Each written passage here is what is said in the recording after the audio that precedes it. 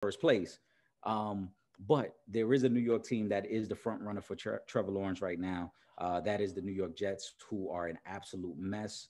0-6. They were shut out yesterday by the Miami Dolphins. They are 0-6 against the spread. So for my gambling folks, that means they're not even competing. If you're betting against them, whether you're taking the line, whether you're just taking an outright win, you're winning money no matter what. Trip, what is taking so long for them to fire Adam Gase? And also, we saw Le'Veon Bell released earlier this week. We're going to get into more of that. But what do they do with Adam Gase? Do they keep him around? Do they just tank with him? What should they do at this point? You know what? Normally, I'd be like, all right, he should have been out of here 3 weeks ago. This thing ain't working. And I'm not gonna put the blame on anybody for the Jamal Adams situation, but he is probably top 3 at safety position in this league, and somebody that I would have loved to see the Jets hold on to. You know what I mean? But again, now we come back to the season. You start 0-6. It's ugly.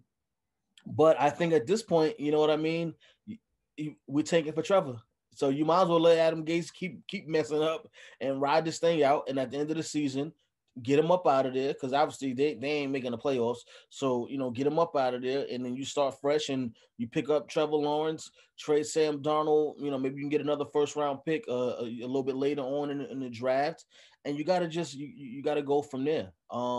It's ugly right now, and again, I don't want to it's not a stab at Sam Darnold, because I think Sam Darnold has been okay. But he literally has nothing to work with. But if you got Trevor Lawrence coming right up the gate, and shout out to him, he 4 touchdowns in the first half this past weekend. They put up, it was 73-7 was the final score in that Clemson game. I think they playing was Georgia Tech, if I'm not mistaken. But again, he's one of those guys. He's the Joe Burrow, the Deshaun Watson. He's one of those guys where Sam Darnold is okay. He may even be good. He may even get to a Pro Bowl. But you got a generational talent at the quarterback position coming up. So he's gonna have to go. You know what I mean? You could try to keep him, but if you're bringing in Trevor Lawrence, then you're gonna need something to go along with him.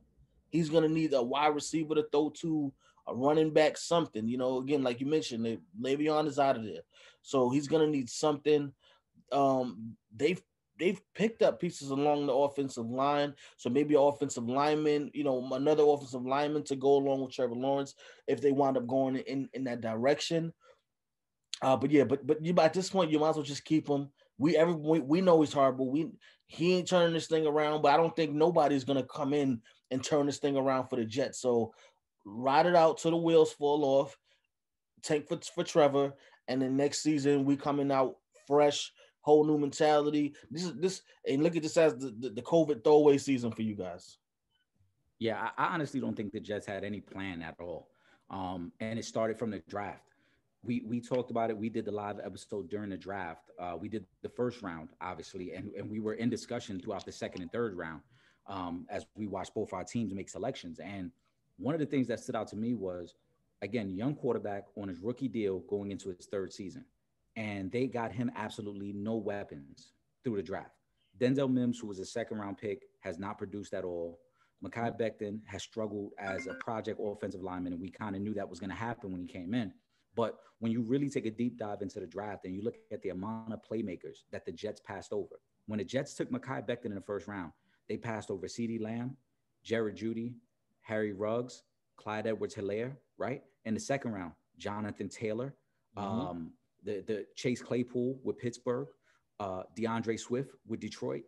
I've just named you 8 rookie playmakers who are all making an impact on their team. Yep. And if they're not starting, they're key pieces of those teams. And yet somehow the Jets went through 2 rounds of the draft and didn't get one of those guys. Yeah. And we were both wondering why they didn't pick up a wide receiver. Right. So they did themselves and their quarterback a big disservice in not getting him the weapons. And I agree with you. I think you hold on to Gase and you say, you know what? It's as bad as it's going to be. We're not going to compete for the division anyway. We're not competing for a playoff spot. So let's ride this thing out. And if we finish the season 0-16 or 2-14, so be it. we're going to draft Trevor. And I think if they hold on to Adam Gase, it's a telltale sign that they are drafting Trevor, because the new head coach is going to come in. No shade to Sam Darnold. The new head coach is going to come in and is going to say, why shouldn't I just draft the guy I really want? Why should I get stuck with your guy? We saw it in Arizona when they had Josh Rosen, right? Mm-hmm. New head coach comes in and says, nah, Kyler Murray's my guy. So Josh Rosen, y'all can trade him, y'all can release him, do whatever you want to do with him. Exactly. Kyler Murray's my guy. So the same thing's going to happen in New York. And just from an analytical standpoint, if you're the Jets, it's the smartest thing to do. We know that the best teams in the league, if you look through the best teams in the league right now, and if you look through the last 20 years, the best teams are able to get a good rookie quarterback who's on a rookie deal and fill out the rest of the roster with veteran pieces that make perfect sense. So that's what you need to do if you're the Jets. You take Trevor Lawrence and you worry about allocating those funds to other areas so that he doesn't struggle the same way Sam Darnold just struggled. Right? Exactly. Also, as you mentioned, Trevor Lawrence, big numbers. He continues to have big numbers. This is a guy who won a national championship as a true freshman. He is considered by most the best quarterback to come out of the draft since Andrew Luck. So that means over the last 8 to 10 years, they haven't seen a guy better than him. It's a no-brainer. If you're the Jets, you shouldn't even be trying to compete. I think you lay down for the rest of you basically lay down for the rest of the season and you say, I don't care how ugly this thing gets. Trevor Lawrence is our guy next year. Yeah, exactly. It just really makes the most sense. You got to do it, and they need it. They need an energy boost, because I mean, I can't remember when the Jets were really good. I'm just looking back for when they was decent at least. Right. I'm trying to go back to them being decent. But even though you guys know I'm a Giants fan, but I don't want them to be all the way in the double. I at least want them to be a little somewhat competitive. You know what I mean? They still are a New York team. The stadium is in Jersey. But yeah, man. We gonna have to wait and see. But I think he stays with them until the end, and then he's up out of there. And Trevor Lawrence is the new guy with the new coach. Sam Darnold is on his way out. This is Deion Grant from the New York Giants, Super Bowl champ, and you're watching Real Fans, Real Talk. Live from the can. This is Real Fans, Real Talk. Real fans, real talk, we as real as you thought.